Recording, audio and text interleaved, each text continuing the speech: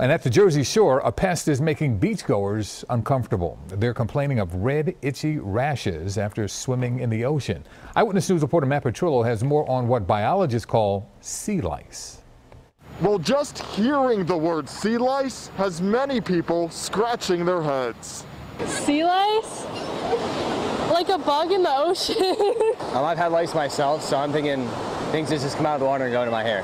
I have a mullet, so got to be very careful keeping that intact. They're called sea lice. It doesn't affect your hair, but it leaves behind an itchy rash on the skin, and it isn't pretty either. It's nasty, but thankfully nothing's happened to us this whole week that we've been here. The rash seen in this photo from the Florida Health Department comes from stings from the sea lice that are in fact a tiny sea creature called thimble jellyfish. These tend to live in very warm waters down in Florida, but because of such a warm, hot summer, they've come north. There's been reports of swimmers getting sea lice in Avalon, Stone Harbor, and other South Jersey beach towns.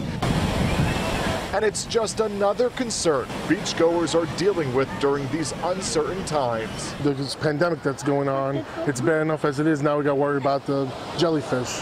And the rash may feel like mosquito bites, but you can find over-the-counter medicine to treat it. In Ocean City, Petrillo, CBS 3 Eyewitness News.